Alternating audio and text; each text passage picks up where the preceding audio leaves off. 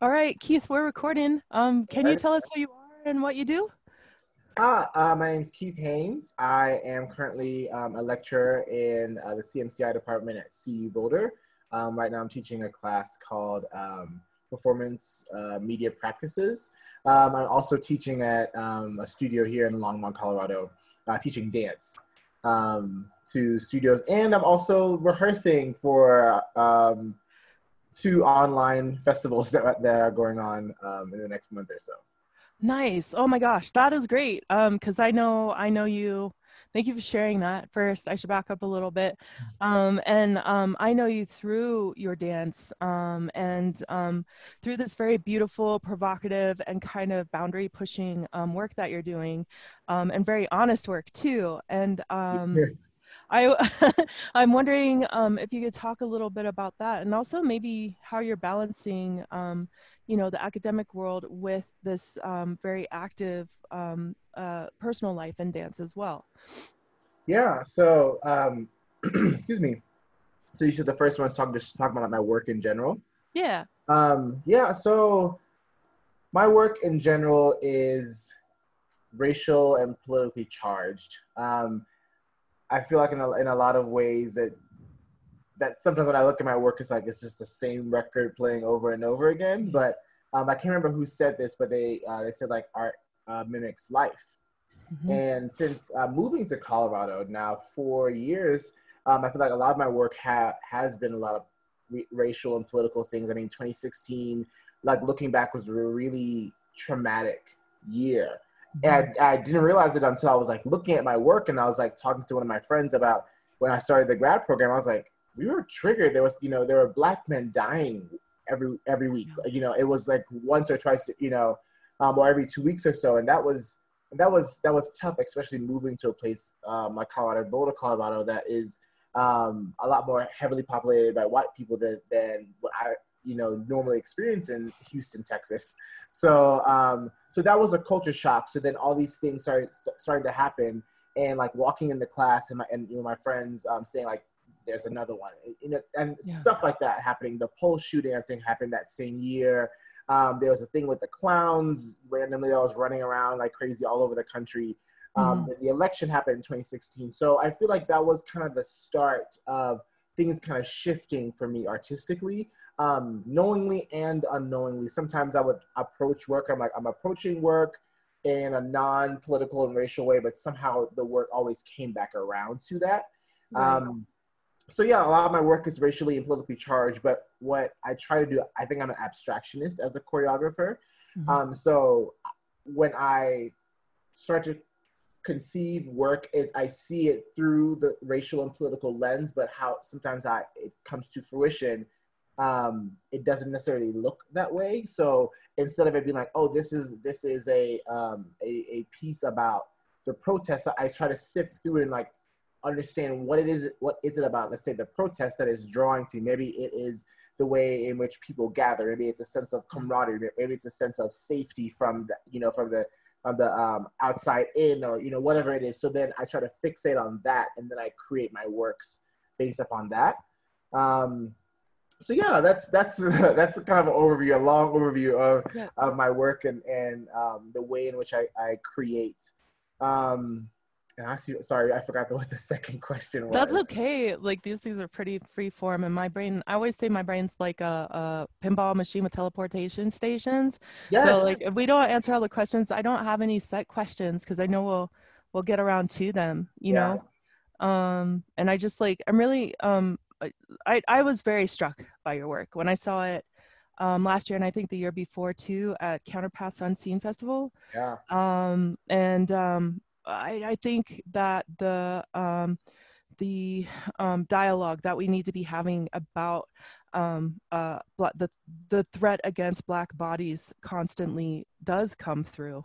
Yeah. And I just remember, like, I just keep seeing this picture of like, it was the end of one of your performances, I think last year, where you were running, like running in place, but it was very obvious that you were running, and the running and the breathing becomes more and more jagged, and everyone is kind of cinched in really close, and watching this performance of like I mean, I'm interpreting it obviously right now, but like this performance that's of like showing pain and showing trying to strive against all odds and like just being dogged at the end. And it was, I just remember it being so incredibly powerful, and I was like, please do this all the time. Like, I mean, and I know for us it feels like, you know, this record that we're playing over and over and over Yeah. again, that some people are starting to finally hear,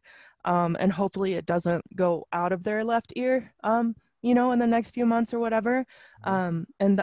And that's what sucks about it, is like I feel like that message has to keep going and keep going until we don't have to repeat it anymore, Yeah. which is really tiring, Yeah. among other things. It, Yeah. it can be really, really, really tiring. And it's funny you say that, because in a lot of ways that's how I thought I approached my work. I always thought I Mhm. approached my work by, I'm going to say something and you have got to listen.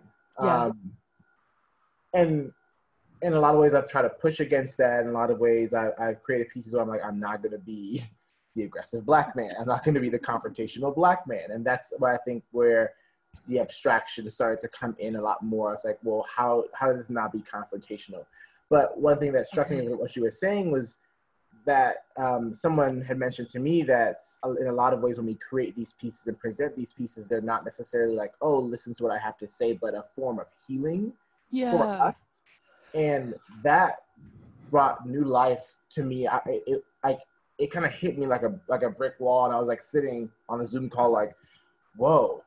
And I hadn't realized, like, in a lot of ways that when I do perform my work, it is exhausting, but there is a sense of healing, a shedding, even if that shedding is just like a fear or whatever it is. So like when the person said that, I was like, healing, that totally makes sense. So in a lot of ways, it doesn't feel like I'm reperforming my trauma for a white audience, but Good. you have the ability to experience my healing. But my Right. healing may look and sound like a message about racism to you, but maybe it's a sense of healing and shedding for me. Thank you for that point. And that, I think that's really super important.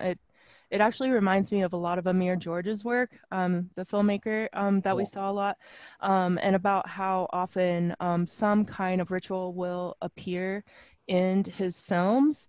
And the thing about the rituals that appear are, you know, a lot of times they are rituals like in the church or in voodoo or other spaces where these places are very insular and very protected. Mm-hmm. And so you suddenly, the audience, the captured audience, is invited into this space, but they don't get to know all the rules of that space. Something's being performed that they get to see this time, and take what they will, and you know, hopefully some other things. So that's what that reminded me of, is just like they're not completely privy to that space, but they get a view of it. And it is a privilege, Yeah. and there are still things that are kept for the people on the other side. And that reminds me too of just like the abstractness of of your work. And I was wondering if you could talk about that more, because I know, like, for me, and I'm having these conversations more, I'm feeling more brave about it. I mean, I'm obviously light skinned, a mixed race, you know, I got like certain features that privilege me in certain ways. And um, that this has been a continual journey of growth for me and understanding as well, because I didn't always understand it. But just like the part that I'm trying to get to is like, um, when I started to realize that it had something to do with race, I knew that I could be racially ambiguous, and so my choice at the time was to become as ambiguous as possible, so that people wouldn't fuck with me, Yeah. right?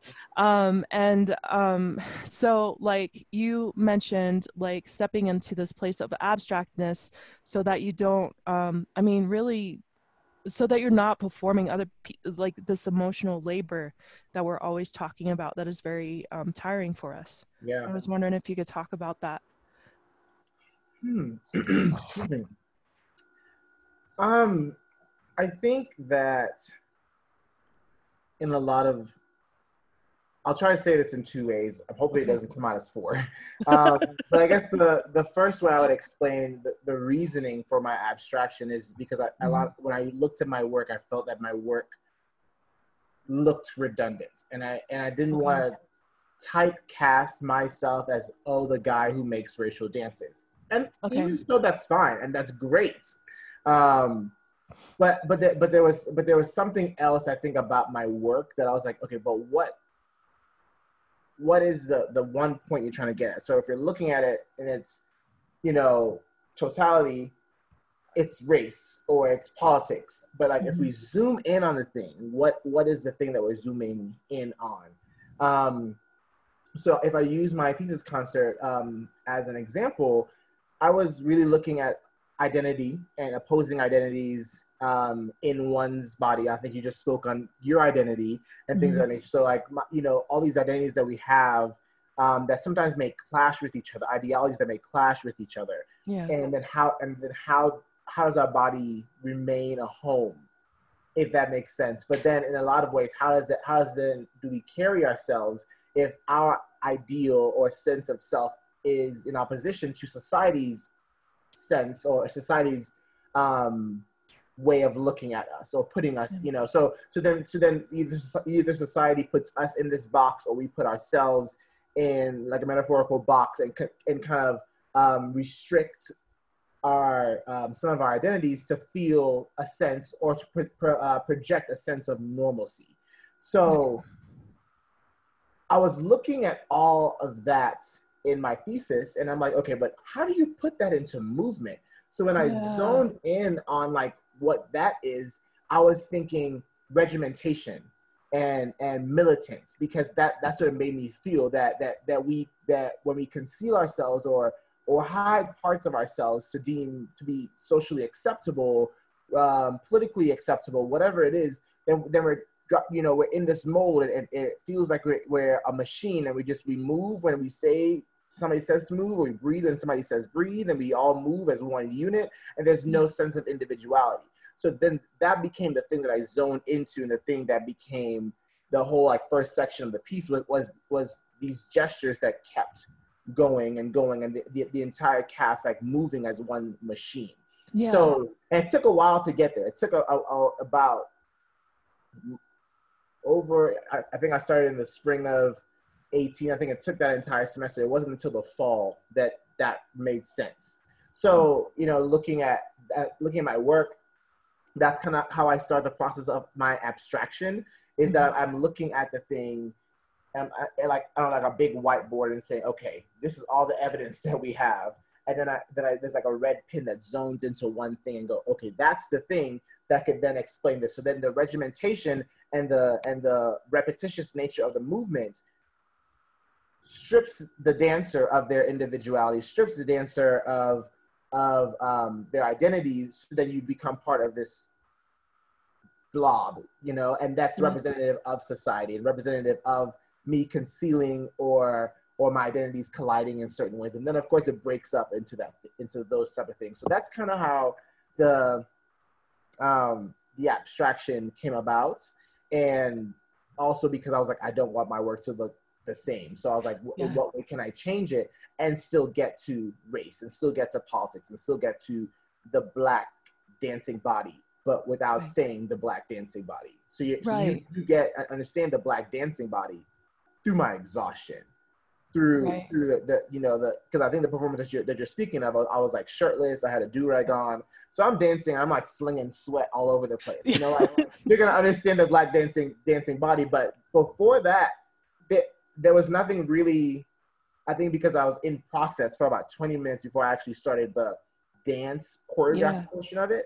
So just that first portion, there was nothing to display that what I was doing was racially charged. But my Black body on stage, moving and convulsing in these certain ways, then to me started the process of, okay, this is where we're going. So when the choreographed part started with the video projection and all the news clippings, Yeah. I had already kind of set the stage in terms of where we're going, but not saying this is about racism or Right. this is about my politics, but you're seeing politics as soon as you walk in the door. I was thanking for that reminder because I was trying to remember like how I, as an audience member, felt invited in into this space, and it was with a question, right? And with this very provocative like movement, and there was repetition and very, very like powerfully done, and then the multimedia piece of it helped to shape that interpretation even more after that. Like it kept adding layers and layers and layers. Yeah. At that point, when those, I remember when those things started happening in front of us on the screen too, it was like it was the captured audience isn't just sitting in the seat, they are part of what is happening on stage. We're not apart from you as the performer and dancer, and I think that was fucking incredible. And so thank you for reminding me that, because I was trying to figure that out. I was trying to remember, and it kind of sounds like too, like you're taking things that are very hard to voice and very hard to put into words, and I mean, obviously we feel them in our bodies, like in different varying degrees, and so there are certain things that are like very universal, and so like seeing a body going through this on stage, yeah, it's like you can't help but be there too.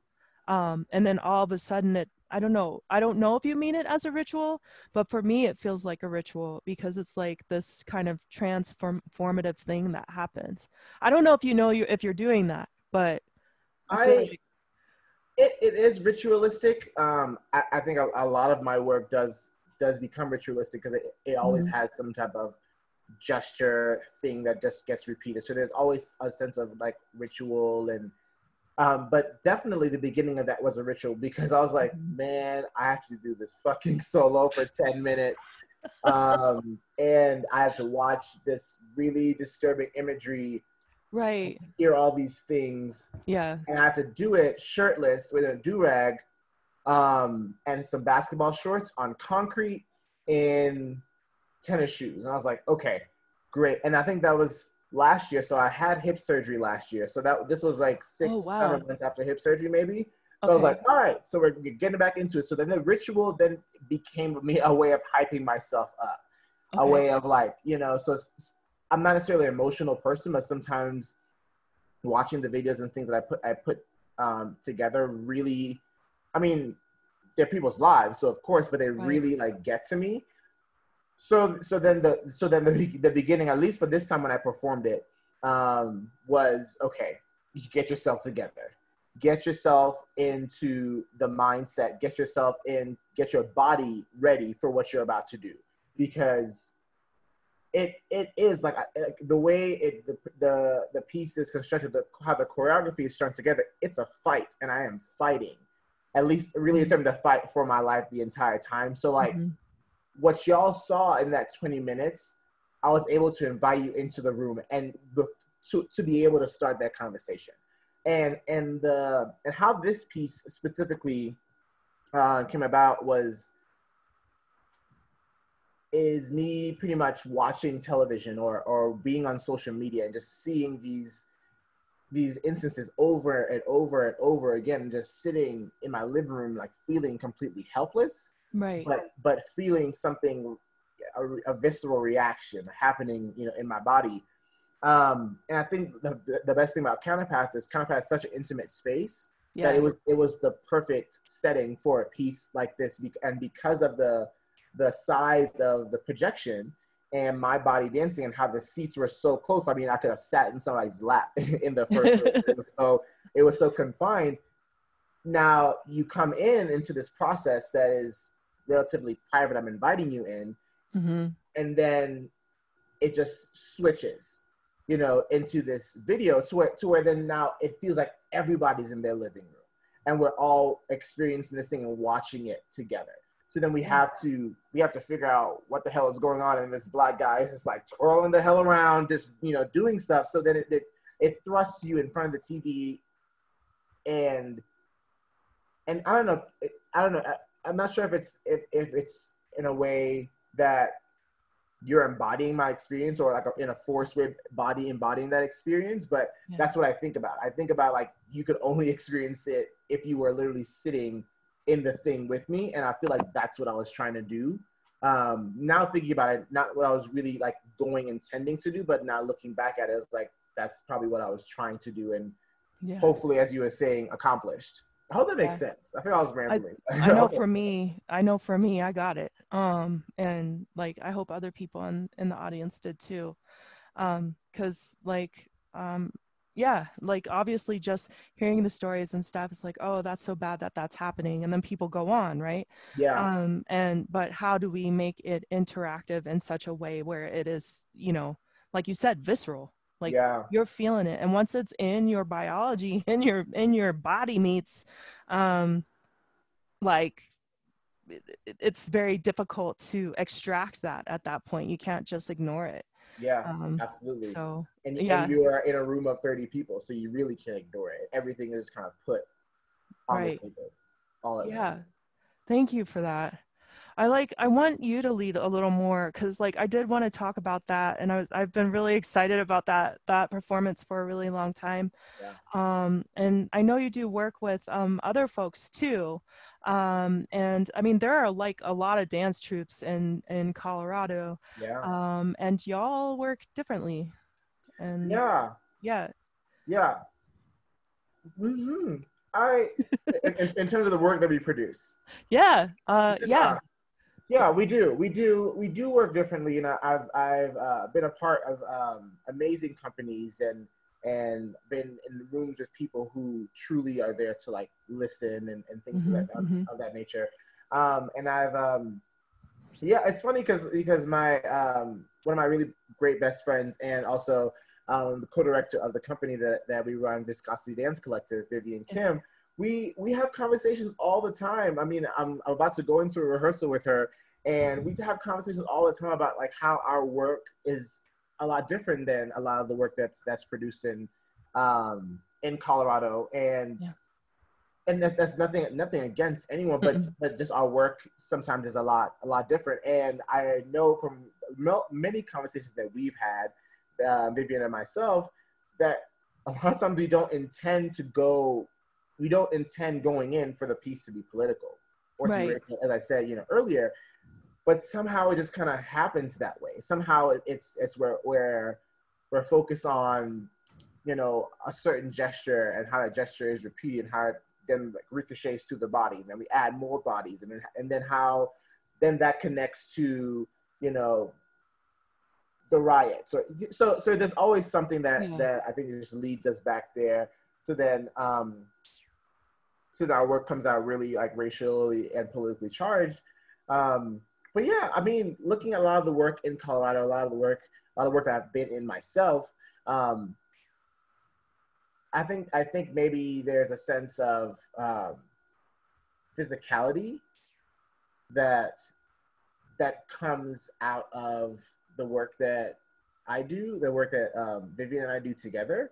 Yeah.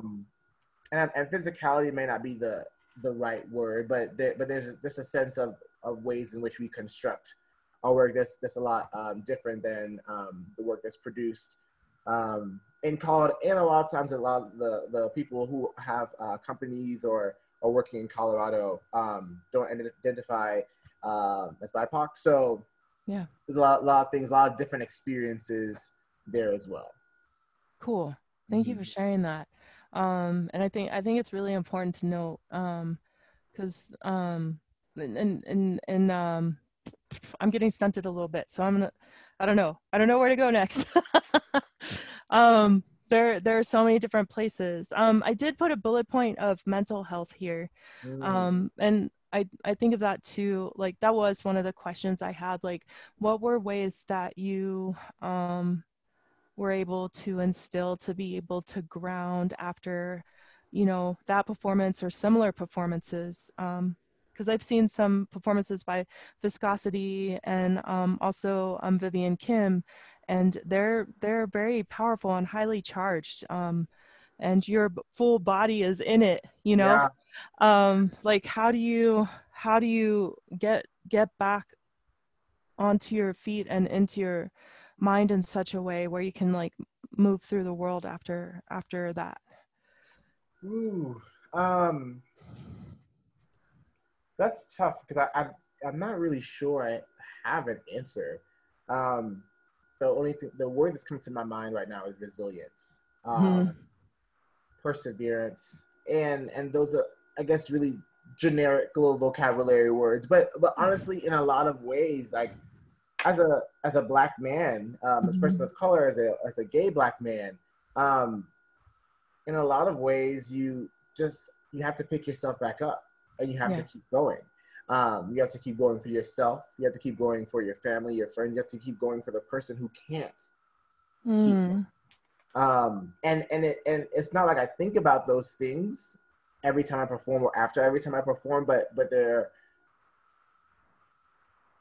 is a sense of, okay, that I have to keep going. There's a, I don't know, a yearning to keep going.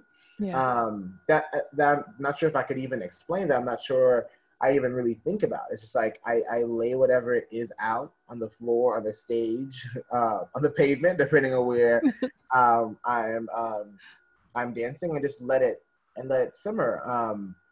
And after that, I feel like I have to really ground myself. I take breaths. I distance myself. I get really quiet before and after a work that is like really racially and politically charged, especially one that is physically demanding, which most of them are. Like I need about a good 5 minutes to just kind of exhale.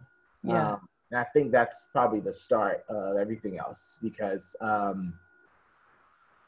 that performance I know was a lot. I don't think I could have talked after that one, because it went from the 20-minute invitation, Yeah. but process thing for myself, into a 10 to 11-minute solo. And then Vivian and I did a duet directly right after that. I Right. was dancing for like a straight 30 minutes. So Ooh. it was one of those things where like I got off stage and I was like, I can't feel my mouth. Like I just can't, I could like, it was just dry. So in a lot of ways, I have to like just kind of sink into a hole for a second and just Yeah. breathe. There have been many performances that I have to like just go away because I'll lose it. If I see someone, I'll lose it. There have been times that I have just like lost it completely. So it's just a way for me to just kind of ground myself again and bring myself back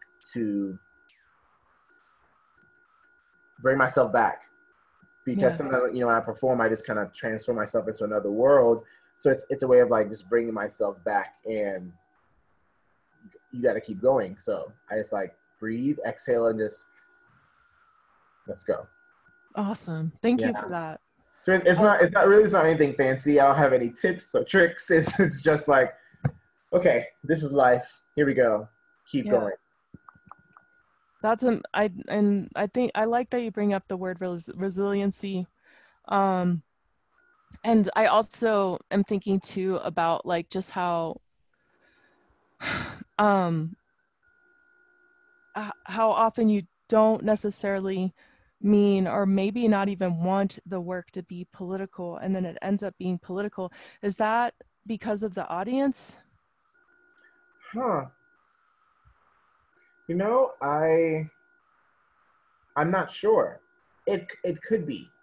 Mm-hmm. Um, because I don't think I've ever really performed in front of like a predominantly Mm-hmm.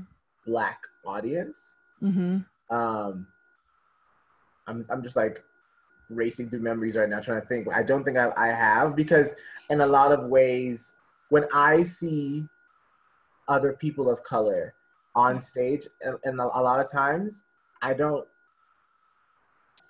like necessarily see things that are politically or racially charged, unless like the work is saying that. Like Okay. in terms of a person of color being on the concert stage is political, because we're people of color were on the concert stage. But when I watch someone, I don't think I necessarily think it is political, because in terms of like our skin color, whatever it is, there's a relation there. So maybe I'm not sure that when non-Black people see my work or non-people of color see my work, in terms of even when I'm going for something that is not racially charged, it may come off racially charged because I'm a Black man on the concert stage, or I'm a Black man with his shirt off, or something. So it's I think it's political. It can be political depending on who the audience is. So I'm really not sure. I haven't taken any data or really have much to compare it to, because I think most of my audiences have been predominantly white. But I can see how it can be political for some people, even though I'm not going for political. I can see how that can be. Yeah. And like, who are you dancing for? Oh my gosh. Oh, I dance for my mom. Really? I do. I don't think she knows this, and I don't think she does. I dance for my mom. My mom is an artist, and she always wanted to be. She used to say when I was younger, she's like, I wanted to be the next Picasso. When she used to tell me that when she was when I was younger, and but it's a different time, and family was like, who pays an artist? Who's gonna make money off of doing art? So she still did it, but she found a way to still make a career of being artistic. So when I started dancing really late into my life in terms of dance years, she always told me, she was like, I always wanted to be a dancer. I always wanted to be a modern dancer, and I never got the chance to. She's like, I feel like I'm getting the chance through you. And I was like, waterworks, stop. I don't cry. So it was one of those things to where I don't think I've ever actually said that out loud. Like you said, like, who do I dance for? I don't think I've even actually ever thought about it. But I think the first person I dance for is my mom. Yeah. Yeah, I dance for my mom. I definitely I dance for myself. And this can be in any form or fashion, performance or just in class. I dance for myself. It's one of my forms of self-care. Yeah. Is to move, and it's such a gift. I'm privileged to be a dancer, because it's just, I can express myself without having to use words. When I don't have words, I can express myself that way. Oh my gosh, I dance for Black men. I dance for Black men who have always wanted to dance. Tamika, this question is hard. How much time do we have? Because I have answers. I want to hear them, because oh my goodness, I think people need to hear this. Yeah, I don't know. There's so many people, groups of people that I dance for. I dance for Black people. I dance for Black men. I dance for gay Black men. I dance for so many. I dance for my family. I dance for my sister, who has always supported me. I dance for my father. He's deceased, and I've always dreamed of him seeing me dance. Yeah, wow. There's so many. I dance for my mentors. I would be nothing without them. I would be navigating this world so confused if I would have like stumbled into the arts somehow. The arts would have found me, but like, if I hadn't had the people who really saw something in me. I did. Yeah, I dance for them. I teach for them, because I wouldn't be there without them. I think about them. All my students now knows my mentor, Heather Samuelson from Texas, where I went to school, Stephen F. Austin State University. Everyone knows. They might not know her name, but they know a lot of her sayings because I say them. Or my mentor, Helene J. Wilkins, who is here in Colorado, who is a really close mentor of mine. they know a lot of his concepts as well. I use a lot of his material, abstract some of his material when I teach class. I'm like, okay, this is from my mentor. So like, I dance for them. Oh, I dance for my ballet teacher, Katie Parr, taught me how to tendu because, oh, like I dance for so many people I can't even name. Yeah, I think it's just like a litany of people. I want to write that down. Yes. That should be a prompt. That should be a prompt to just Yes. like dance for, because like the list is endless. Yeah, the list is endless. I like that you say too. Thank you for sharing all of that. That makes me really happy, and I like that you say too that you have the privilege of expressing through dance. And I in my MFA program I read some Edouard Glissant, and Glissant talks about diasporic communities, especially in the Caribbean, I believe. I didn't get to read the whole book, but there were parts of it that I read, and he asked this question like how do we express ourselves when we don't have words to express ourselves? Because as Black and POC folks, as people, like anyone who's, you know, other than the actual norm, but I'll just take it to like just being Black folks and diasporic folks, like there have been so many times, even up until now, in present day, where our language has been taken away and our ways of expression, often music and the ways that we celebrate and talk to spirit, etc. And Glissant talks about like when the words and everything are taken away, what do you have left? And you have the body, and so there's Yeah. like dancing and making sounds with the body. And I think in a lot of ways those things have been taken away too, as like you know, bodies become commodified, and there are certain performative ways in which we're supposed to express.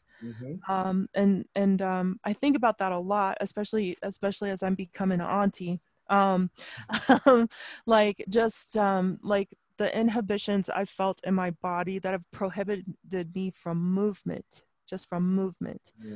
I'm wondering, I have this poem I read sometimes called Dambala, and it's like a African healing dance I learned in my living room from a VHS tape. And it's kind of a joke, but it's also very real too, because there's like all these degrees of separation. And then I finally got it back by buying this VHS tape and learning like kind of a piece possibly from my history. And it has to do with movement and bringing everyone into it. And so I don't know what I'm trying to get at. Maybe some kind of universality or something, or maybe some kind of, I mean, because you're a teacher now and now you're leading other people into it. I'm just wondering if other people follow along, like, you know, the layman folk, people who aren't in the world of dance. I don't know. That's probably a selfish question, honestly. Wait, say one more time for me. Well, what, like, I guess, what do you have ideas or words for people who think that they can't dance, I guess? Oh, Yeah. yeah, absolutely. I tell everyone that I think everyone is a dancer, because in a lot of ways I can think of everything as being a dance. Yeah. Or as I'm explaining to my class, that everything can be a performance if it has intention. Us talking in the way in which I'm moving my hands is performance. It's performative. A lot of things that we don't see as performance, or that can be performance or dance, is. So when people say, "Oh, I'm not a dancer," I'm like, you have a body. You're able to use or move your body in some way. You're a dancer. Yeah. And I think in a lot of ways that people think like dancing is all the big, huge things that we can do. But I was teaching my class about like movement and just simple things that you can do to create a little mini dance. And I had them think of like 5 tasks, or 5 mini tasks or gestures that they do every single day that could be like drinking from you know, a cup, or fixing their hair, brushing their teeth, fixing their shirt. And then I said, okay, now string those things together, and string those things together and repeat them. So like one, you know, and then and then you continue doing that. I'm like, okay, so now look at you, you're all dancing.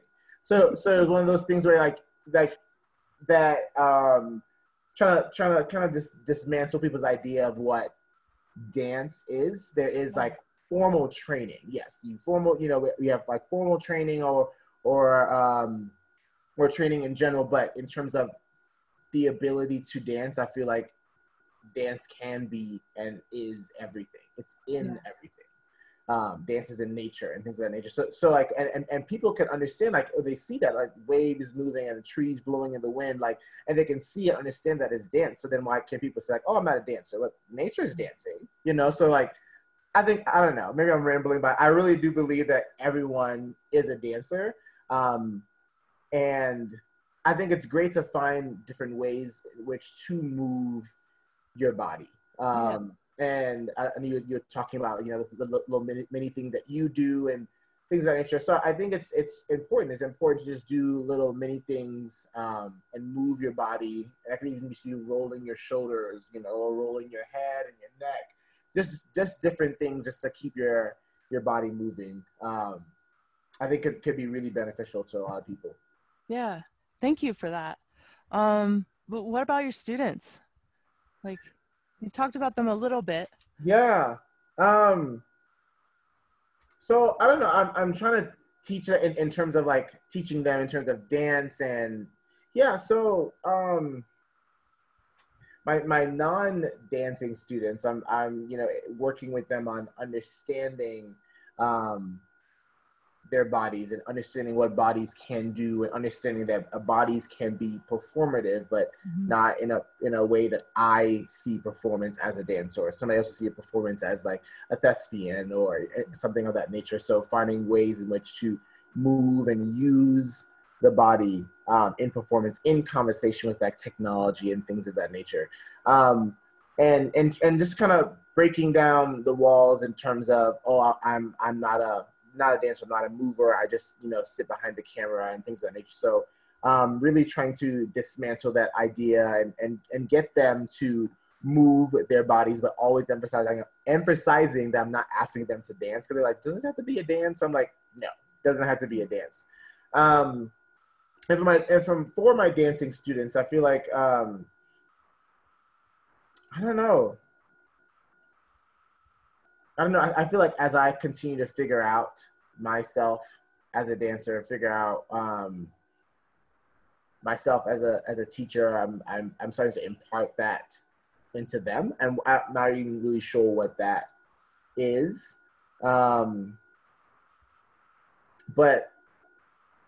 one of the things I would say in terms of, I think you said in terms of like things that I'm learning and things that I'm imparting into my students, is at least trying to impart to all my students, dancing and non-dancing, that they can do whatever they put their mind to. I think that's something super important. It's not really anything super big and philosophical, but honestly, if you can do anything you put your mind to. So in terms of my dance students, and I present them with a task or a sense of a certain piece of choreography that they don't think they can do or execute, working through that and working through that self-consciousness and that doubt, and understanding that you can't accomplish that. And then when I think about my non-dancing students in my other classes, I'm looking at it in a sense of unlocking their creativity and shifting their perspective on what one thing is. I've been saying the same thing to them. It's like, you can do it if you really put your mind to it. It's a different way of working. It's a different way of creating. And that was something that I think I struggle with and continue to struggle with as a choreographer, as a teacher, like getting out of my head and getting out of my own self-doubt. So I think that's one of the things that I'm working on, that I think I'm imparting into my students. And it's not necessarily a movement or dance offering, but I feel like it's a intimate offering. Intimate's the right word, but like internal offering that I'm learning to work through, that I think that could really help them in the different aspects of their life, whether it be dance, whether it be, you know, creating or different things of that nature. I hope I answered your question. Yeah, I think so. Thank you. I wanted to talk a little bit too about the multimedia aspect of your performances. Has that always been that way? When did it start? No, I don't know. What can you talk about? Yeah, so it hasn't. It definitely has not been. So when I started graduate school, I didn't really have a sense of direction. Mhm. I was making work and things of that nature, but I didn't really have a sense of direction or really know myself as a choreographer, or know the different possibilities and using different skills and things in my work. So I was just strictly like doing that. And I don't know, I just had an interest of always using technology in my work. I always wanted to use technology in my work in some way, and figuring out the way in which to do it without it feeling or looking gimmicky to me, Mhm. or looking like a unintentional backdrop. Okay. I say unintentional because sometimes it really is just a backdrop. Like I've done work where it's just a backdrop, but using it to where it's an unintentional backdrop. But I didn't really know how to do that. I didn't really know how to get into it. I believe this was fall of 17, I believe. CU Boulder, the dance program, always holds like a little, I don't want to call it a conference, but it's called Unwrap, and I forgot what the letters, the acronym stands for. But it's like each year there's like a different theme or different faculty member who heads it, and they'll, you know, bring in their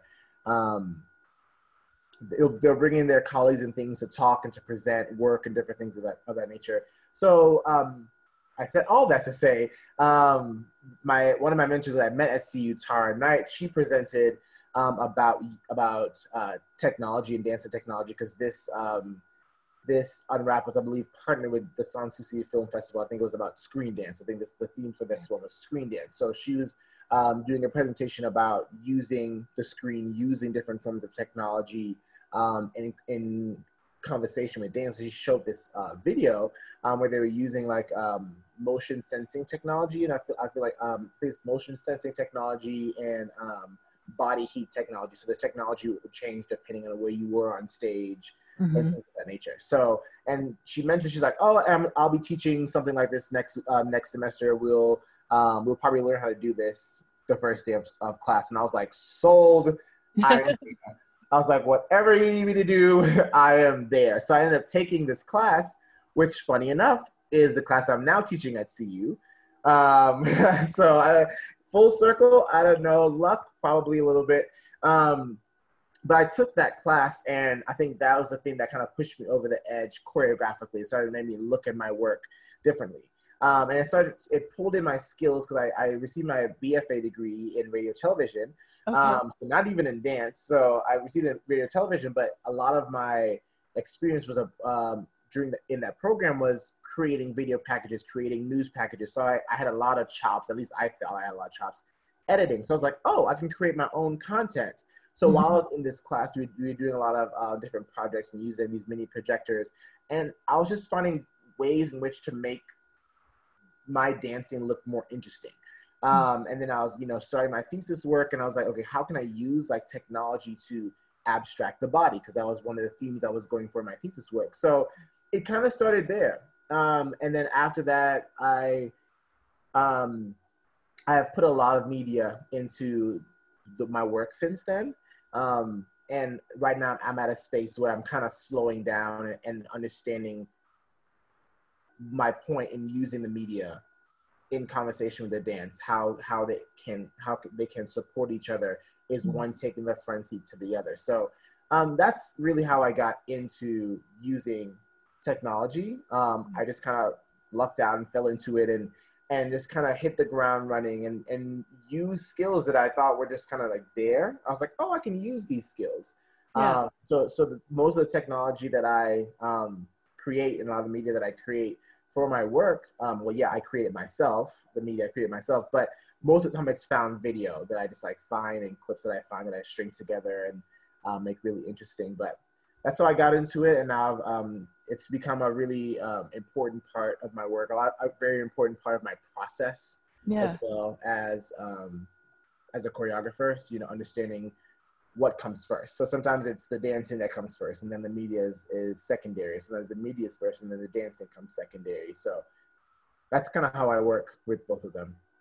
Thank you for sharing all that. That's really cool. Cause yeah, I've noticed that your the performances that I saw, the media was used very purposefully. And I think this year and last year, I think that was like the first time I've ever seen that happening in that way.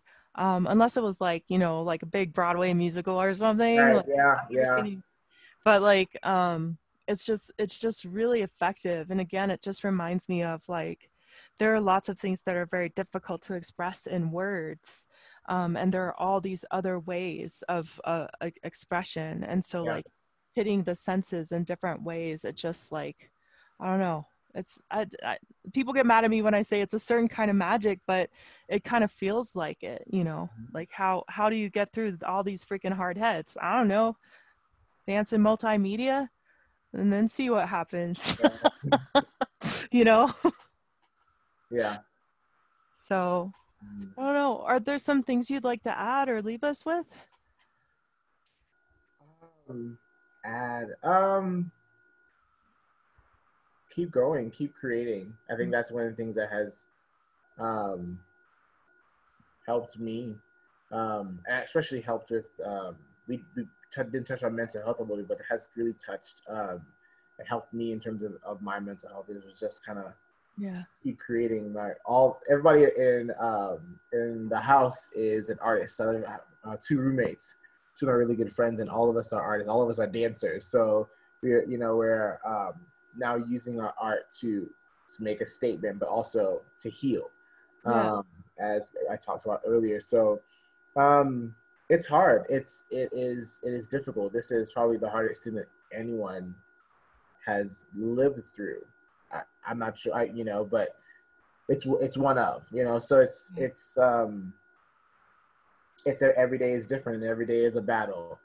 But I've yeah, just the most I can say is keep going. I think I'm at a loss for words, but it's a lot. It's a lot to take. It's a lot to look at. It's a lot to experience. But there's a sense of resilience. There's a sense of like, keep going, keep trucking along. So Yeah. I guess that's what I could leave everyone with is the keep going. Awesome. Thank Yeah. you. And how can people keep tabs on your work or viscosities? How can they support your work and whatever you're doing? Like, Yes. So I can send you the viscosity website, but we are on Instagram. So viscosity dance collective on Instagram. I'm also on Instagram. What did Keith see? I post my dancing and all the shows and things that we will be doing here in the next month or so. You can find all of that on my Instagram, on the viscosity Instagram. okay. Um, yeah, that's the honestly the best ways to keep up with me is be via Instagram. We'll post everything there. We post rehearsal videos and improv videos, things of that nature. So if you want to follow us, the company, me, and my work, you can do so at those two Instagram pages. Awesome. Thank you so much for Thank your time. you. I'm going to go ahead and close this up.